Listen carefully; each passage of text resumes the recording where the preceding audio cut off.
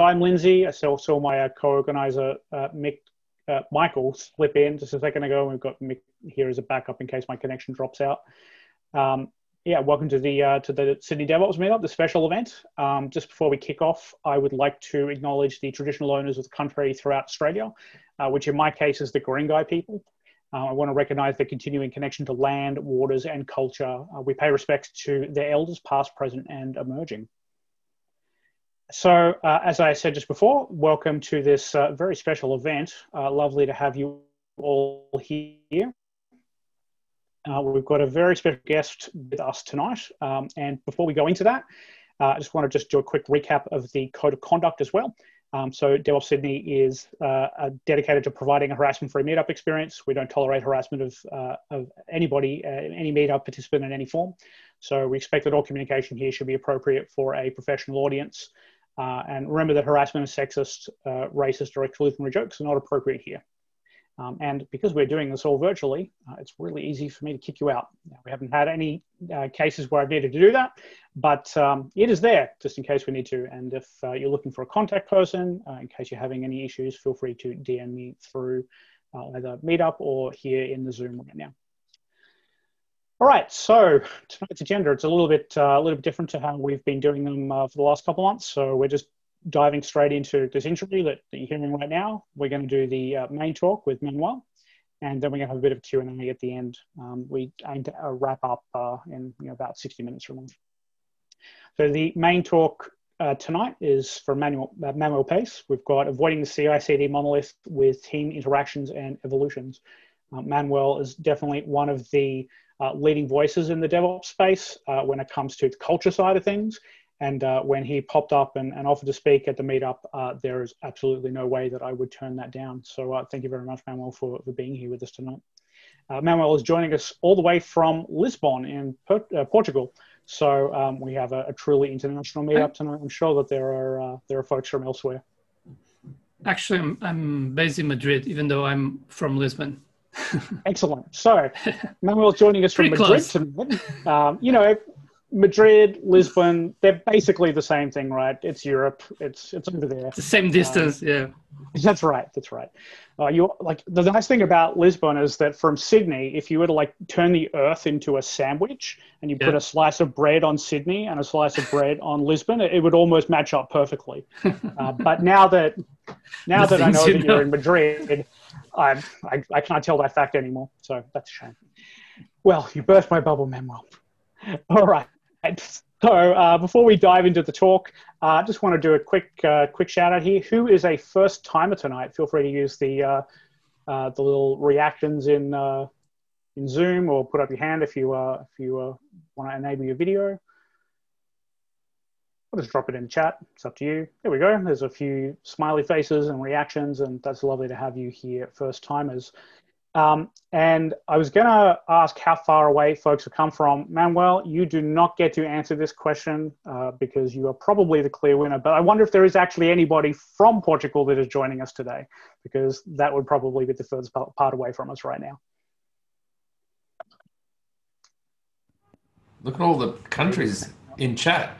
Germany, Israel, Paris, Portugal, where else? NZ. The stacks. Amazing. Well, it is lovely to have all of you here popping up and telling us where you're coming from. So lovely to have such an international audience. Well, that is really lovely to see. Well, thank you for being here, and welcome to the Sydney DevOps Meetup. We are just going to dive straight into it then with Manuel, talking about avoiding the CI/CD monolith with team interactions and evolutions. I'm going to stop sharing screen and hand over to him. Thank you, Lindsay. So you should be seeing my screen now. We can see that just fine.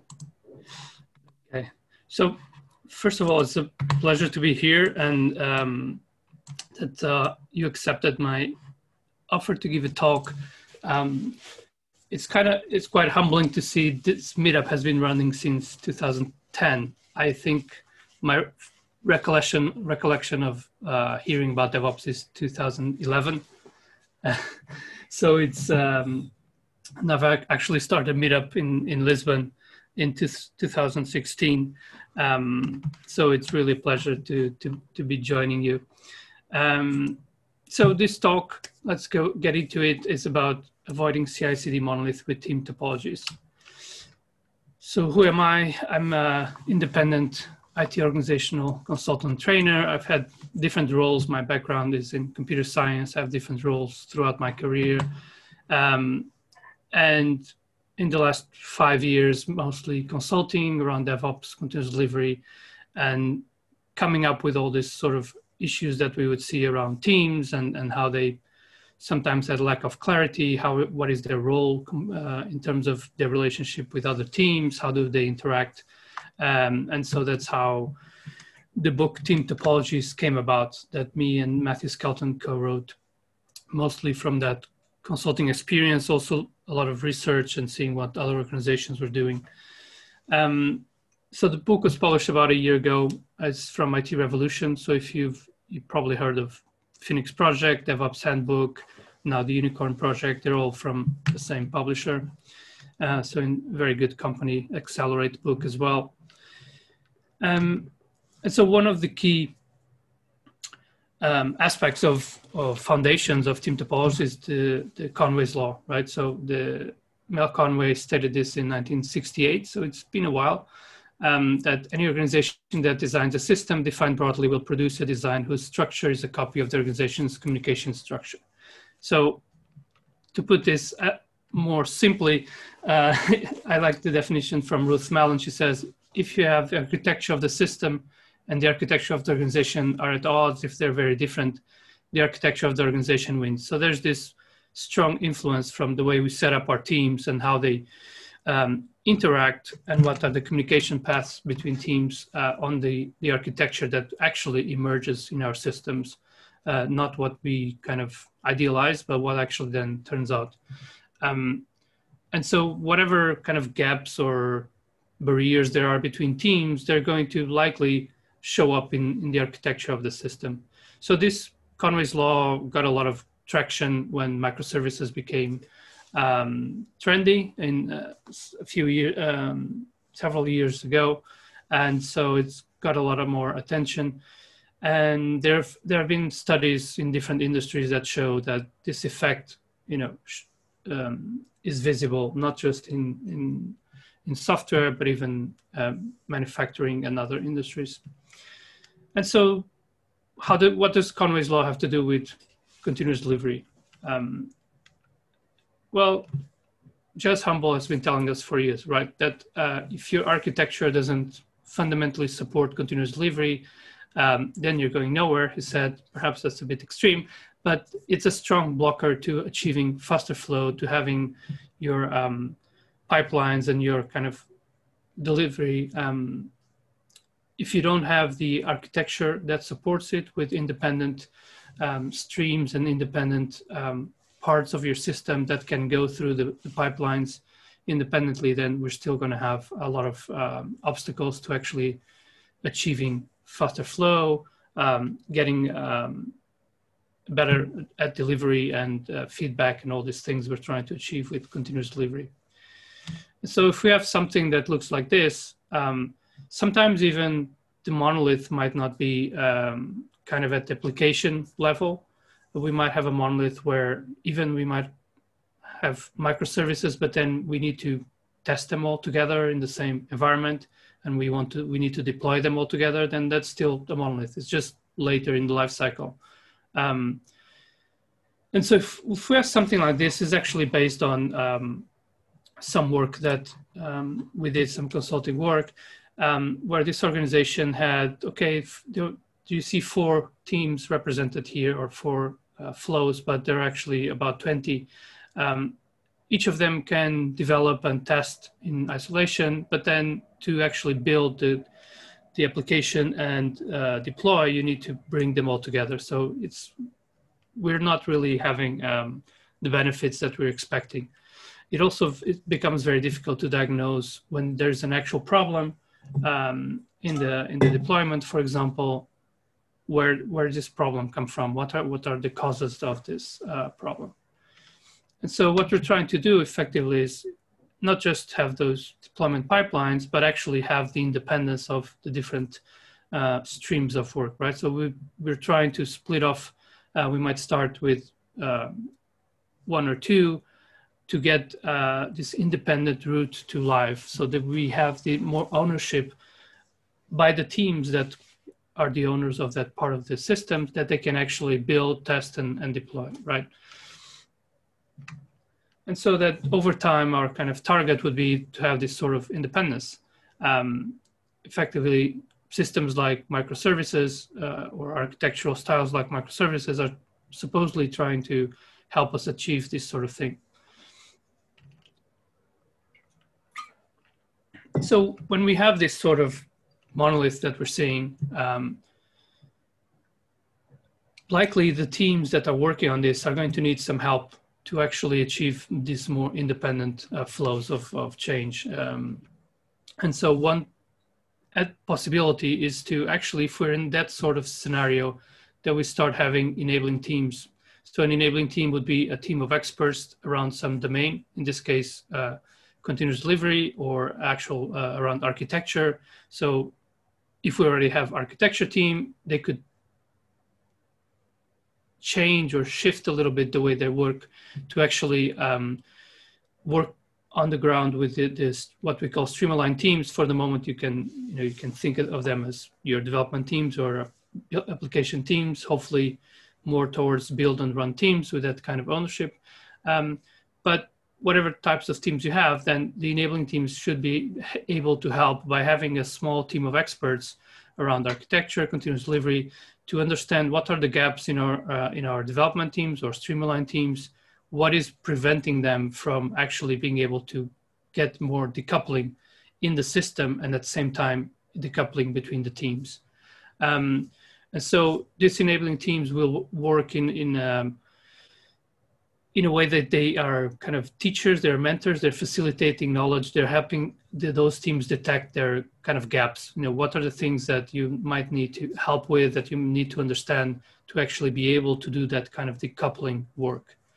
And so at the kind of initial level, if you have that sort of monolith and that kind of coupling where you see that, well, it's very difficult for any one team to deploy changes independently. There's always all these sort of dependencies with other teams, then we likely need to invest in that, right? So the enabling team is a sort of supporting team that is going to help your streamlined teams or application teams to understand the things that are going to help them get more independent. And so the way the enabling teams tend to work is through facilitation. So those can be training, workshops, or creating video tutorials, helping with framework selection and tooling. So ideally, these teams have also the bandwidth to do this. Pairing on examples with your stream teams and guidance, etc. So it's a very much kind of a mentoring, coaching approach. It's not kind of ivory tower where we just give you some guidance and now you go and you should go and follow, because those teams, those stream teams, application teams, they're often already they're already overloaded with the work they have to do and the features they have to deliver. So it's not very realistic to expect these teams to just find the time to learn all the stuff and to investigate what are the useful tools or whatever they need to improve their work. So they need this sort of help. And so this is why I say we need a more team-centric approach for sustainable CI/CD, not so much tool-centric. Because of Conway's law and because teams are being pulled in many directions and they're being asked to do a lot of things, they need kind of supporting. We need to think of what people call teams of teams, a team of teams. We need to think about the ecosystem of teams we need to actually get better at continuous delivery, get better at architecture, more independent streams, more faster delivery. All those things require an ecosystem of teams. It's not just about pushing each of the streamlined teams, application teams to do more. That's not very realistic. And Conway's law also applies on the CI/CD system itself. So there's a very interesting and funny article from Forrest Brazil from Cloud Guru, where he's talking about different patterns and well, anti-patterns where he sees the application of Conway's law. So I recommend that. And if you look at the third one, the blob in particular, what he's saying is that if, for example, you have a centralized team that takes care of your CI/CD system, this system can actually work very differently. It can help some teams that are closer to those central team. That central team has a better understanding of what these teams need, and it might not work so great for other teams that are further away, don't have such a direct relationship with the centralized team. And so it doesn't matter which tools you have, because if the understanding of and the communication paths are different, then this is going to have likely different impact and different benefits for different teams. In some cases, it might actually negatively affect some teams. If we say, well, you need to use our kind of centralized system, and we haven't really understood what some of the teams need and their expectations, their understanding is, then we might actually be causing them more problems.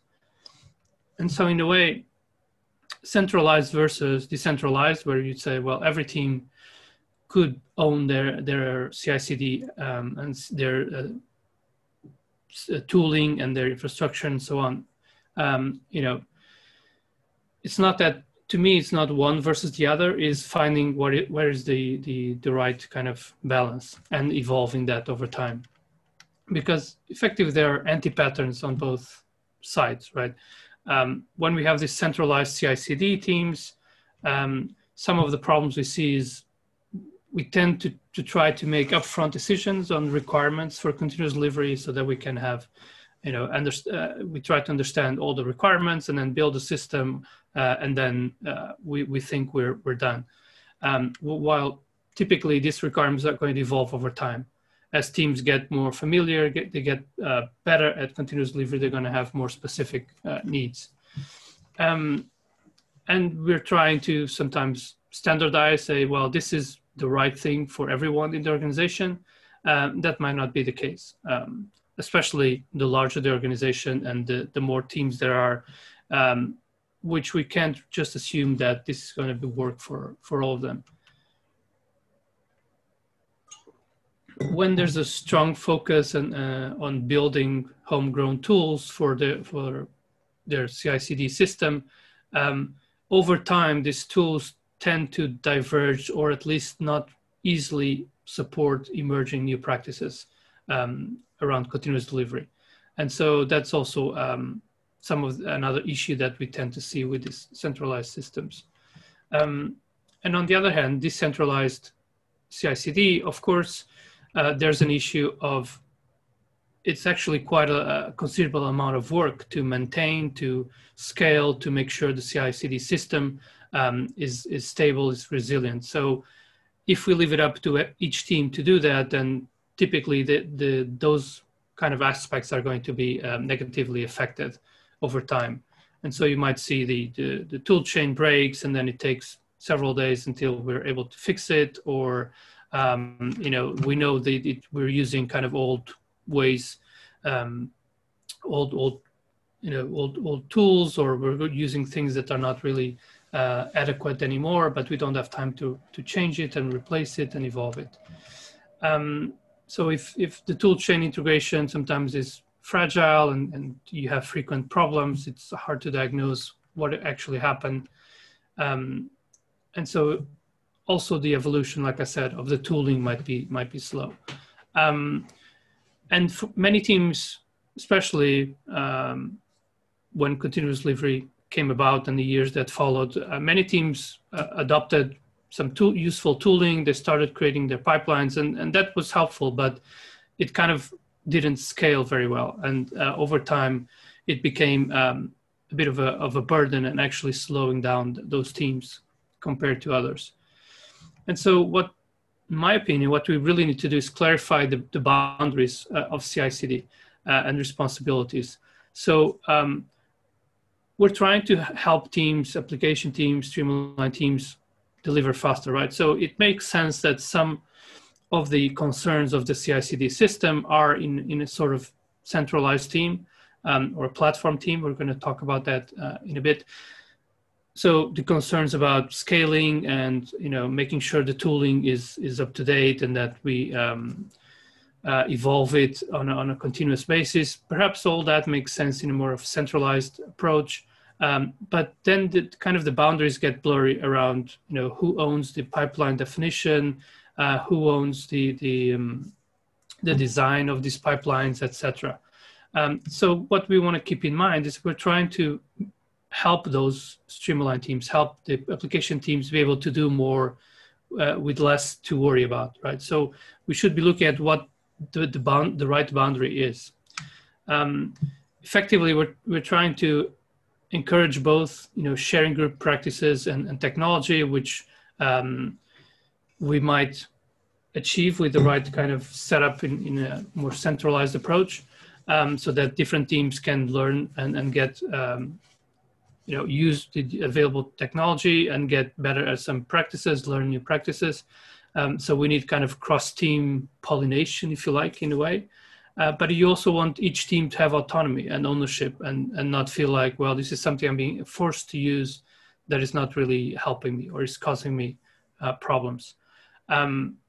So we kind of need a worldview that accepts this reality that we can't just impose, a one-size-fits-all, but at the same time, we want to share good practice and technology. And so again, the topologies can help. We expect that if we are looking at the team topologies, they can help because they bring us clarity on what different teams we might have and what is their purpose. And so besides the enabling teams, we might also have, we usually have modern platform teams that are also important to reduce the cognitive load of streamline teams. So these platform teams would then be part of the services they provide would likely be around CI/CD. So that's a pattern we see now very often. But again, it's the way we approach that and how we think in terms of supporting teams then makes a difference.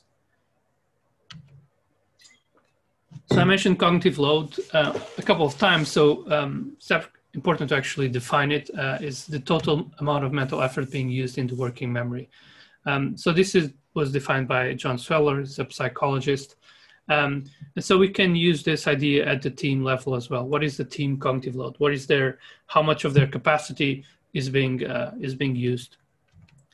And the cognitive load has three different types. Intrinsic cognitive load has to do mostly with the skills that we need to do our day-to-day job. So if I'm a Java programmer, I need to know the Java syntax, and I need to know how to compile and all these things. Extraneous cognitive load has everything to do with kind of the mechanics, the mechanisms we need to deliver the work, and how do I deploy my application? How do I run the tests? How do I diagnose a problem? All these sorts of things are kind of extraneous cognitive load. If we have to put our working memory to do these things and to remember and to every time kind of that we need to do it again, it takes up effort, and it's extraneous cognitive load. And the germane is everything related to actually the business domain, the things we're trying to achieve for our customers or for the organization. And so when we look at it like this, what we really want to do is minimize intrinsic and extraneous cognitive load, and so we can maximize germane. So we can have teams, especially the streamlined teams, that are focused more on what is the domain I work on, what are the things, what do I need to experiment to get our customers to adopt these new features or change their behavior or spend more money on our application, whatever it is that is kind of the business goal that we're trying to achieve through the software. And so teams actually need more space to understand germane aspects, and we want to minimize the others. And so obviously a lot of CI/CD aspects come into the extraneous cognitive load part. And so that's why many organizations have this approach of CI/CD as a platform or as a platform service. But it's not just about, like we're saying, it's not just about, we own the tools and we own the infrastructure. It's actually, how do we expose this to teams? How do we make this easy to understand and to use for our streamlined teams, so that they don't have to worry about a lot of these aspects themselves, while still understanding what is the value of CI/CD. So it's good to have a definition. So Evan Butcher is maybe some of you know him. He's a consultant at ThoughtWorks in Australia. Normally when I'm talking to people in Europe or US, maybe they're not familiar. So he wrote this in a blog from Martin Fowler, and he defined digital platforms foundation of self-service APIs, tool services, but also knowledge and support, arranges a compelling internal product. So there are a lot of aspects here which are a bit foreign to what used to be traditional definitions of a platform or approaches to platform, where we were just looking, well, it's a set of shared services and now we mandate this on all the teams. So he's talking about a very different approach where we look at the platform as a product. That means we need to care about adoption of the product, of the platform. We need to care about usage, reliability, and of course, the self-service pattern is key to allow teams to be to have still independence and autonomy to do their work without depending on another team to do a lot of tasks in the life cycle for them. But essentially, a platform, the way we see it, is a curated experience for internal customers. So we need to focus a lot on what is the experience of using the platform. What are the right abstractions to make this a compelling product internally for our teams. And this evolves continuously, right? It doesn't just stop and we say, this is done, because our teams are evolving as well. Hopefully their kind of maturity and their understanding around these areas is evolving. And so we're going to have to evolve the platform as well. So part of this curated experience is providing adequate abstractions for whatever service, but in this case, we're talking about CI/CD. So we do want to rely on third parties as much as possible and take advantage of the fact that whatever kind of tooling exists in the market, that's probably going to be more up to date with kind of good practices and good approaches. So we want to leverage that. What we want to focus is kind of what I call the translation layer, right? What do we need on top of this third party that will make life easier for our teams? And so these are kind of higher level abstractions that I'm talking about. And so, for example, you might have teams that are, starting with kind of simple pipelines with roughly build, test, deploy. And this might be okay in the beginning for some teams, but we might want to help them and get them to actually start thinking about other types of activities in the pipeline, such as static analysis and kind of security tests that we can integrate early on and start kind of classifying our tests in different kind of buckets, so it's not just lumping everything together, so we can get faster feedback and we can understand better what are the exact problems that which tests failed. And so we might start with this kind of simple way of just bringing them this awareness and this understanding. But even this at some point is kind of a little bit limited, right? Because if we look at continuous delivery, the book, what it says, the objective of the deployment pipelines is to eliminate unfit release candidates as early in the process as we can and get feedback on the root cause of failure to the team as rapidly as possible. And so when we have this sort of pipeline, it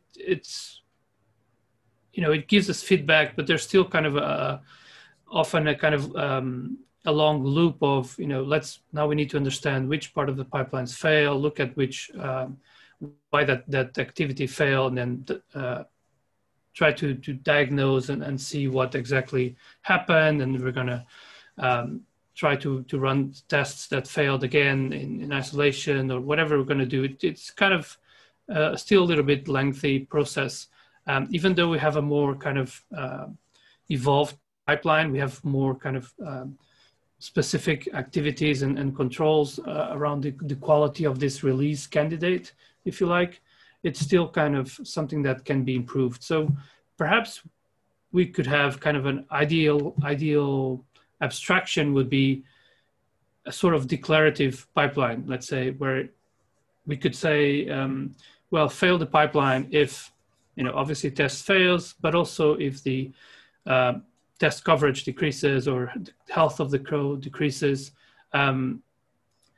if there are new vulnerabilities, if the time to build goes over 10 minutes or the whole pipeline goes over an hour, because we want to make sure we keep feedback as fast as possible. So those numbers actually are kind of based on what Dave Farley talks about in terms of what would be a reasonably fast feedback loop.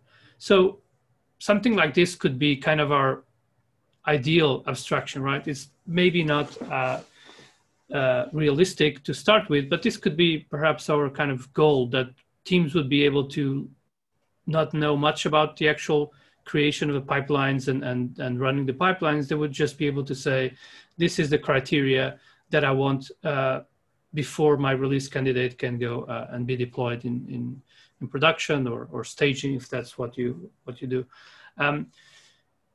So we can have this sort of ideal abstraction that's, like I said, this is not something that you would get to in a short period of time, but it's something that perhaps you would see as kind of what would be reducing the cognitive load for the Streamline teams to some extreme.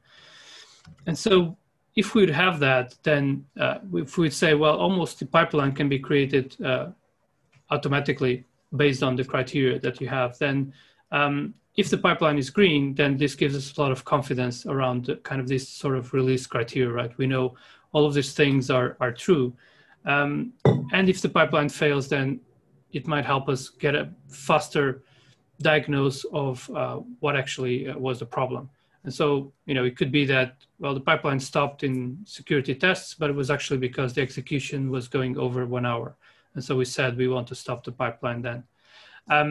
So I'm talking about this as just kind of trying to illustrate what could be different sorts of abstractions that we could be thinking about. It doesn't mean that you need to aim for this. Perhaps this is kind of the ideal, but what we're trying to do is say, what can we have in our sort of platform, and what is the CI/CD service and the kind of boundaries and what is in the platform versus what is the responsibility of the development teams, so that we can reduce the cognitive load of those teams. And that's what's going to help them then accelerate and be able to do things faster and deliver that sort of business value faster without having to care and worry about too many details. And so the platform needs to focus a lot on the developer experience, right? Because our internal teams are developers. And so this means, understanding those abstractions, understanding how we might provide the same sort of service in different ways for different teams, perhaps. We have pipeline as code, which is obviously very helpful, but perhaps we have some teams that prefer still to use graphical interface. And by the way, these examples here are they're not meant to be the same thing. It's just random examples I took. Different teams might like I said, some teams like pipeline as code, some teams might like the graphical interface. So how do we, should we be supporting different ways that they want to create their pipelines, or should we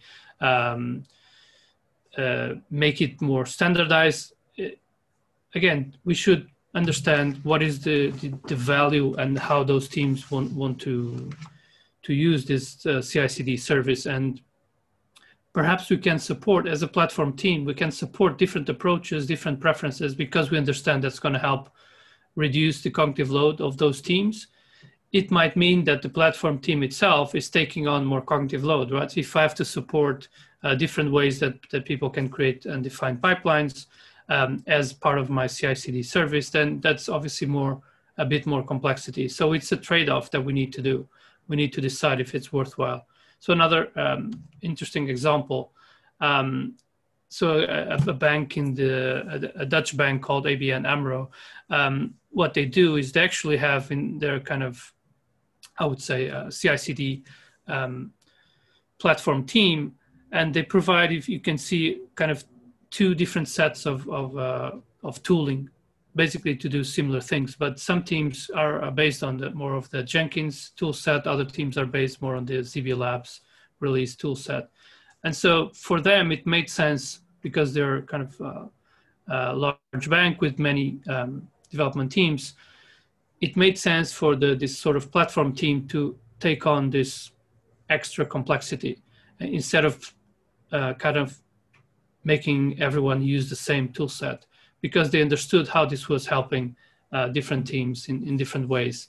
But it doesn't necessarily have to be this. It doesn't mean that we have to support all sorts of tooling, but we want to get the right trade-off where we say, okay, if we take on that complexity in the platform, what is the value? Do we understand the value, and does it make sense? And sometimes it might be the other way around, where you say, well, only a couple of teams use this different tool set. And so what we actually need to do is help them onboard the new tool chain, help them understand what are the differences, what is the kind of migration, how facilitate that, and so that we can reduce complexity in the platform. And so again, it's something that evolves. You might start with one tool set, and then you add another tool set, and then over time you realize, oh, actually, if we look at the usage, only a couple of teams use this older tool set, let's get rid of it. But we need to facilitate the transition. Because in that case, we're actually asking those stream teams or development teams to, in effect, take on temporarily burden of this migration, of understanding this new tooling, perhaps some new ways of working as well. There's also another interesting example recently from Spotify, from their engineering, I think they're called developer productivity team, but I see them, from what they said, most kind of a platform team as well. And so what they have is actually, they have this CI/CD system called Tingle. I suppose underneath they're using some other known tools, but they have this system. And what you see here is that they actually provide different entry points for different teams. So you can have templates in a portal, which they say offer a kind of zero configuration experience.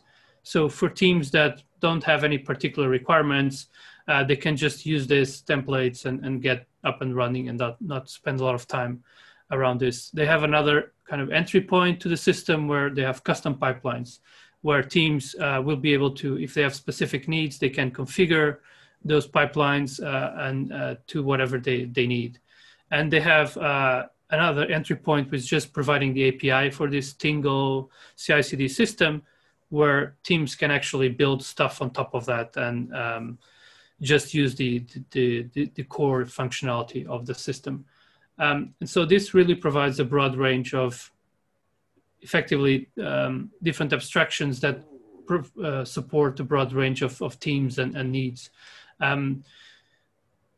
I assume that they have different teams using these different entry points, and that's the reason why they decided to have this approach. But it's a very good example of focusing on the developer experience, right? We're not imposing one way of doing things. We're actually understanding different teams have different maturity. Some teams have some particular requirements where they might need to control more of the pipelines. Others just, they can just use the templates and they're ready to go, and so on. And so that's one important approach for platforms. The operational experience as well. So in the CI/CD system in particular, we might have a lot of information that will be useful for whoever has that operational role. So with streamlined teams, we're effectively talking about teams that have build and run responsibility. But even if you have still kind of separation in the organization where some teams are more operational, whoever that is, that's also a client of the platform and the CI/CD service, right? So we should understand how can we get the information they need to perhaps trace incidents in production, to what was the code that was changed, or which tests run for that particular version of the code that was deployed and caused a problem. Things like we can aggregate information, especially in CI/CD tooling. If you're basically integrating many different tools, can be very helpful to do things like aggregating the logs from all these different tools, so that then it's easy to, if you have a correlation ID, for example, the number of your pipeline run, you can then get information around different things that happen for that pipeline run. But whatever it is, we need to focus as well on the operational experience. And also the business experience, right? Whatever, I don't want to create a new buzzword, but BizX or whatever, but understanding who are the possible business users that actually could get benefits from the CI/CD system and service. So we might have people who are product owners. So this is a user persona. So this is common in UX usability domain, where you create a user persona. We're trying to identify essentially a type of customer for our system.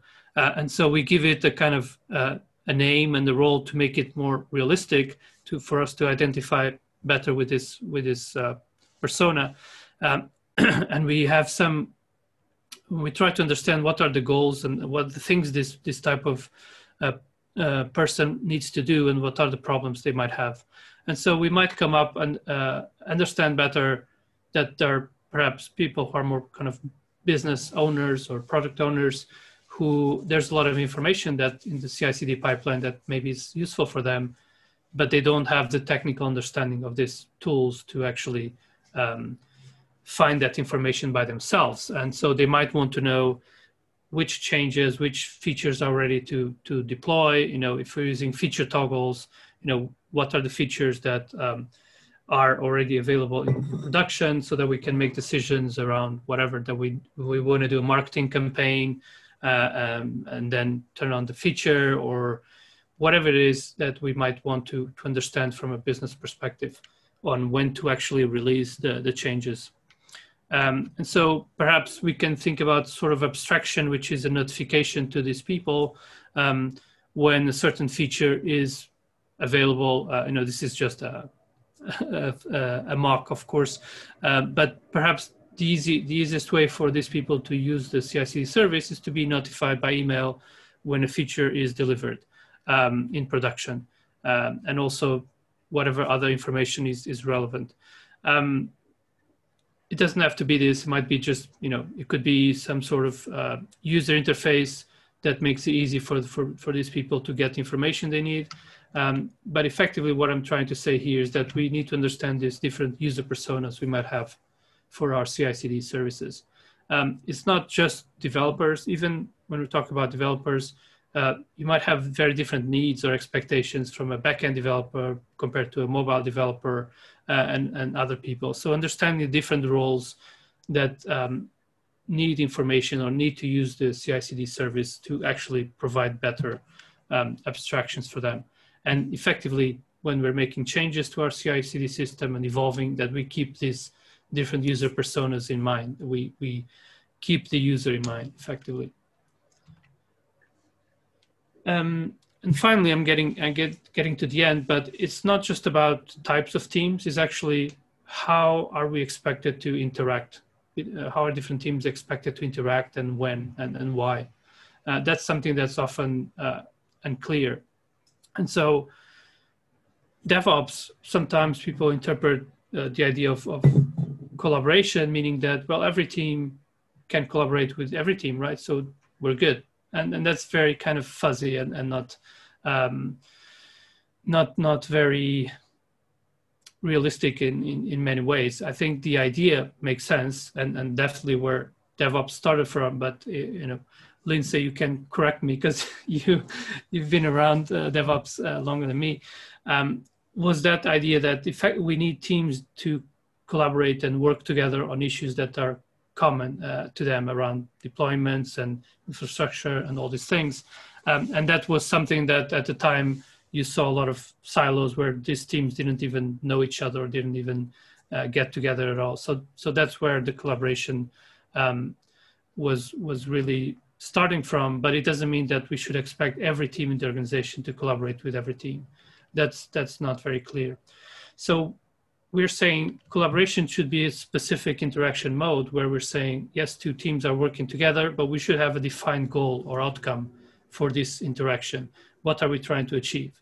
So perhaps the platform team and the Streamline team are working, collaborating to understand what is this, what kind of new feature do you need to be able to be more effective and have the platform service help you better.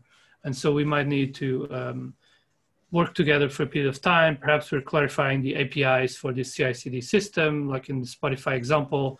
And so we might want to collaborate on that. And we set an expectation how long we expect this to last. It might be that it takes longer. That's fine, but we have an expectation on how long this interaction is going to last. And so, like I was saying, for platform teams, we expect one of the core interaction modes to be strong collaboration with the Streamline teams or other types of teams for any sort of new service or evolution, including around CI/CD. So if we're adding new functionality or new features, or if we're creating a new service, we should be collaborating strongly in the beginning to actually get very quick feedback from those teams around, is this actually what you will expect from this service, what's going to help you, and whatever aspects you need to clarify around the API, or if it's a graphic interface or command line tool, how would you want to use this, what are the use cases that we should be covering, etc. So we get this sort of fast feedback. Effectively, these teams, the Streamline teams, are our customers, right?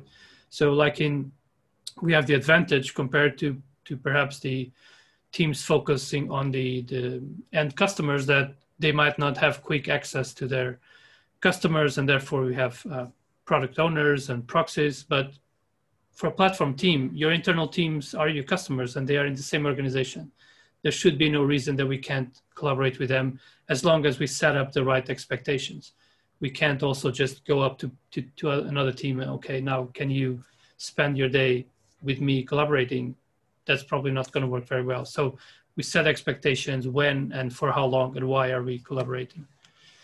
And then the other interaction mode that is key for platform teams is X as a service. So this means once we've identified what is needed in the platform, we've improved the usability of this service, we improved the reliability. At some point we can say, very much like you have infrastructure as a service from third-party providers, cloud providers, and things like this. We can say, well, we have a service that we provide as a team that others can consume, and we don't expect them to need our help much anymore. So it should be easy to understand, have adequate documentation, and reliability as well. Because if we provide a service and then it often breaks and teams don't know why, is this broken or not? Is someone working on it or not? If we have this sort of problems happening, then we're going to lose the trust, and it's not really X as a service. X as a service, the obvious examples are AWS and Google Cloud and so on, that if something is wrong, you expect to have very quick understanding that there's a problem, status pages, and all these kind of things. And so the X as a service means we emphasize also the usability and also the reliability of this service we're providing. And that might be, like I said, through improving documentation, which is something sometimes we don't put enough focus, that rich documentation is actually part of the developer experience. Having good examples, having documentation that is easy to understand and read is important. And kind of the general pattern then that we see between these interactions is initially here to the left, you see there's more collaboration between platform and some of the Streamline teams to understand what do you actually need, how we're going expose that, create that, and then over time there's more clarity on this new service or this new functionality, and we can say, well, that this now is X as a service. We can expose this to everyone else in the organization. Because if you do it too early, what kind of anti-pattern we see with many sort of platform teams is that they try to go too fast because they're focusing a lot on let's get more, from their intention makes sense. We're trying to provide more value by giving more services and providing more sort of support around different areas. But when they go too fast, then the services become are not ready kind of for mass consumption in the organization. And so they started getting a lot of support requests, a lot of problems, and they end up in this kind of firefighting mode where all we do is answer requests and answer, look at problems with services, and we don't have any time anymore to actually develop new useful services.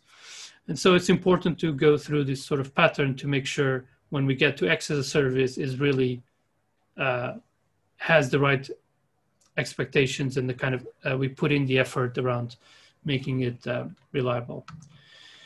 And also we should expect to collaborate with different teams to validate initially the use cases and abstractions, right? Because if you're only talking to one team or two teams, again, Conway's law comes into effect, and we're going to create a service that it meets those needs, the needs of those teams very well, but maybe not the needs of other teams. So we need to make sure we collaborate with a few different teams with different maturity as well, if that's the case. And finally, I took a bit long, but finally, the hard problem with platforms and CI/CD as a platform as well is having this effective team interactions and trust from the consumers of the platform. So make sure you have the time to establish this and clarify this sort of team interactions before we focus on building a lot of stuff that, yes, in theory it's useful, but we don't actually have the validation and we don't have the evolution of these services to actually provide that value and not get into situations, like I said, that we're mostly firefighting and fixing issues. That's it. So quickly, we're also working on a workbook, applying some ideas of team topologies for remote teams. Obviously, in the current context, some of the techniques can be quite helpful for, again, interactions between different teams that are now remote. There's a bunch of training if you're interested for companies, and there's a slide with different resources, things that I mentioned today. I'll publish the slides on SlideShare, and I can also send them to you, Lindsay, if you want to share them yourself. And thank you. I know it went a bit long, but I'm happy to answer questions. No, perfectly on schedule. Thank you very much, Manuel. Normally, I don't ask people to unmute their mics to clap, but I'll just do very loud clapping on their behalf. There we go. All right, Thank what you. questions do folks have for Manuel?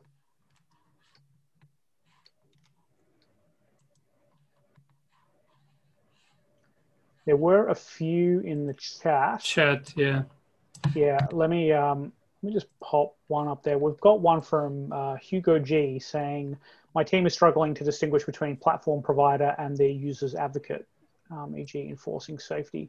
Do you have any tips on that one, Manuel?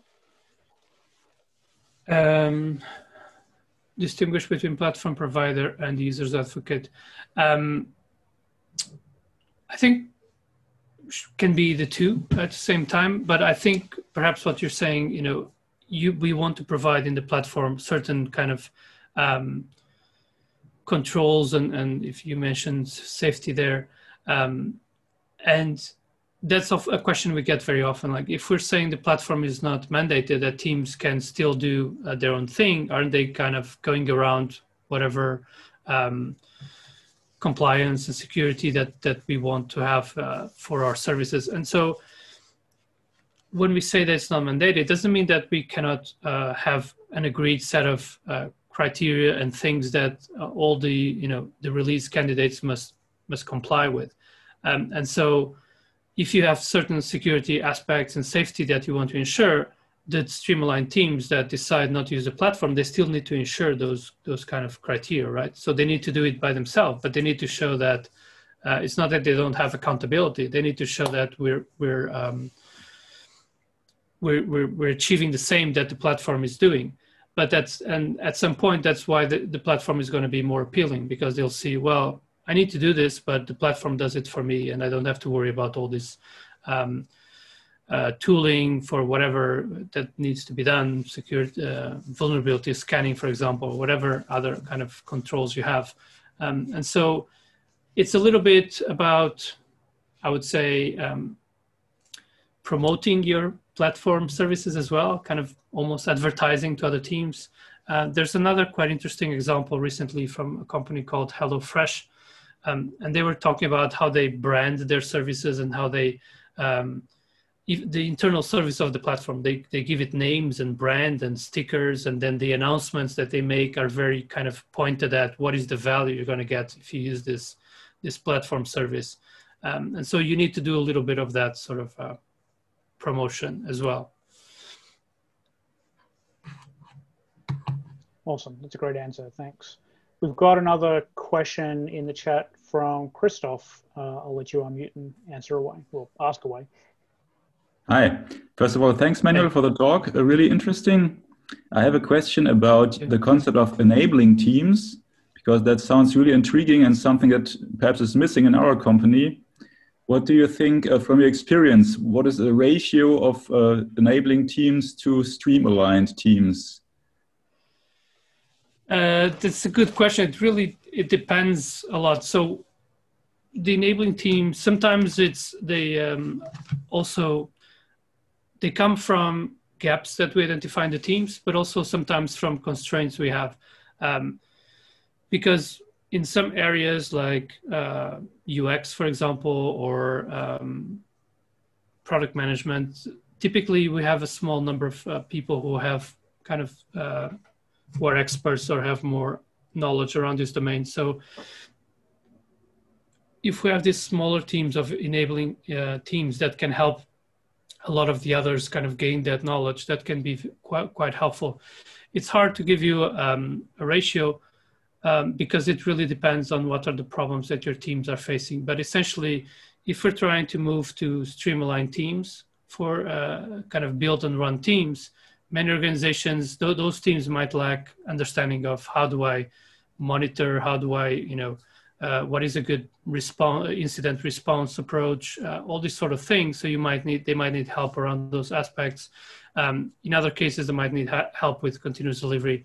So you kind of need to make an assessment of, there's actually also a tool that we have on GitHub, some simple tooling. There's an assessment of the cognitive load on teams, which is effectively trying to understand what are the sort of problems that they come up with frequently. What are the gaps that they have? Is it because they don't understand the operational side very well, or is it the testing side, or what kind of problems they might have? And so you need to kind of have that initial understanding, and then you can start having enabling teams, even just 2 people or something like that. Often people who are the experts in some domain, that instead of that they are a dependency that we wait for them to do the work, that they can help the other teams. But it's hard to give you a ratio. Maybe in your experience, is it good to mix responsibilities, like to have a platform team that's also an enabling team? Is that advisable, or is that an anti-pattern? No, it's actually, we've seen that work quite well, because effectively those teams are experts in the domain of the services that they provide, like CI/CD. And so there's a third interaction mode that we call facilitating. And so that could be part of the platform team remit. The only thing to be careful is to not conflate the different interaction modes, right? If you have someone facilitating and trying to teach another team, and then they're on call and they have to go and fix and respond to an incident, that's not going to be working very well. So inside the platform team, just make sure you have clear understanding of who is doing this enabling role and for how long, and who is working on developing the platform, who is on call, those sort of things. But it's a pattern that can work quite well. So one last question. What do you think about enabling teams? Are they more like a constant thing, or can they be formed on an ad hoc basis and work for like a few months or weeks, perhaps? Or can be both. Can be short-lived or long-lived. It depends a bit on the domain that you're trying to help. So kind of wider domains like architecture, continuous delivery, perhaps you expect to have more long-lived team. If you have a more specific domain, for example, I don't know, we had examples of, people may not be familiar with GDPR, but these are the data privacy regulations that came into the European Union. Some organizations had an enabling team effectively to help the software delivery teams understand what you need to worry about in terms of how you store user data, how do you retrieve data, expose, etc. And so the domain might be small enough. Sometimes if you need external help, people, consultants or people from outside the organization, they could become a short-lived enabling team. So we have one case study in the book from ThoughtWorks that they did just that. So it can be both, depends on those a few factors. Okay, thank you, Manuel. Thank you. Unfortunately, for those of us who work for companies with the international reach, we are probably all quite familiar with GDPR, whether we like it or not. If you've got other questions, please drop them in the chat there. But while folks think about what they want to ask, I have one question, which is, in your experience, Manuel, what sort of blockers, what are the main blockers that you see for teams experimenting with these different team topologies? There are different blockers. One of them is trying to if some organizations have a lot of buy-in for team topologies, but then they're trying to have this sort of big reorganization, and that's something we're not actually recommending. We're saying, you were asking about enabling teams before, start small, start with one team or two teams and see how this works. The platform, many organizations already have a sort of platform team. Perhaps try to start in this kind of specific behavior that we talked about today, with a few, a small service or some new functionality that you start there, and you're trying to establish those things and understand how these are going to help us before actually trying to map out the whole organization to the team topology. So that's one of the challenges that we see. And the other is that having this clarity on interaction modes is actually quite unfamiliar for many people. And so when you're saying, well, we need more transparency on the way we're interacting, that's not always kind of easy to start with. And that's, again, why we should kind of start small. And then you might start with one stream-aligned team and one enabling team and so on. And then you start showing how this plays out in practice. Awesome. But we're very much driven, or many organizations driven by, let's change everything and now it's the right one. And it's just, that's not the way it works. Yeah, very much so. All right, last call for questions before we wrap up. There's a great one there from Dan in chat. Oh yeah, Dan, if you feel like unmuting, feel free to do so. Otherwise, I'm happy to read it out. Yeah, thank you. Hi. Hi. The product team, the platform team seems like a product team, like any other delivery team, cross-functional, customer-focused, which is fantastic. But the enabling team, on the other hand, seems like a practice made up of experts, like sharing knowledge, but working independently on different pieces of value. Is that the case? And if so, do you see that pattern mirrored in the architecture as Conway would suggest? Yes, that's a very good question. So effectively, of course, for the presentation, we didn't have enough time, but in the some of the training we give, we talk about platform. Platform team is kind of an umbrella term, right? So effectively, inside the platform, you would expect to see stream-aligned teams, where the service they're aligned to is things like CI/CD or monitoring or infrastructure provisioning. So inside the platform, you actually would expect to align to independent services that the platform provides. And this is effectively the architecture as well, right? We're talking about teams and architecture at the same time because of Conway's law. And it's the same thing we're trying to do outside the platform. We're trying to have stream-aligned teams where we're trying to identify, and that's also, and someone mentioned Monolith somewhere in the chat, we're trying to identify what are the different independent services that we can have for our product teams or streamlined teams so that they also are as independent as possible. If we want a loosely coupled system, then we also want loosely coupled teams. And so the two things come together. So effectively, inside the platform, we would expect to see similar sort of architecture and organization of the teams as outside the platform.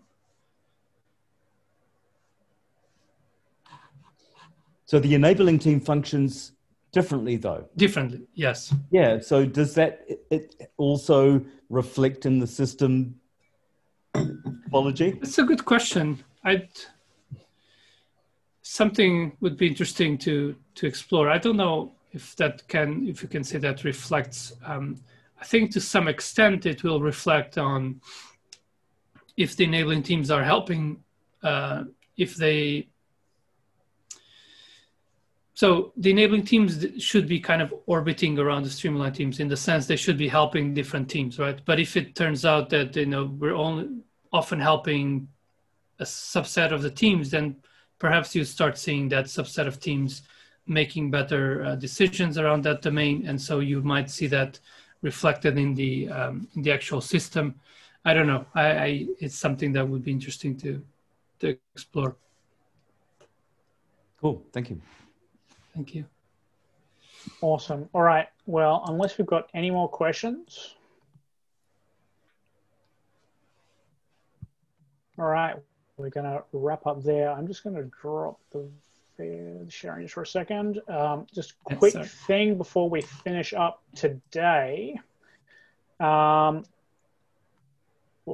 thing that we got here, we've got our October meetup happening in 2 weeks from now. We've got 2 great lightning talks lined up there. One from Toby Heath about upfront analysis with a Gantt chart visible from space.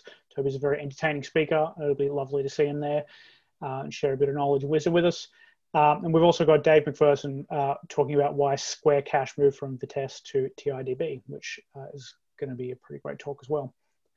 If you are interested in giving a talk at an upcoming meetup, please feel free to hit us up through Meetup. Meetup, the messaging interface is terrible for organizers, probably not that much better for attendees, but we'll slog through it and we'll get you in there.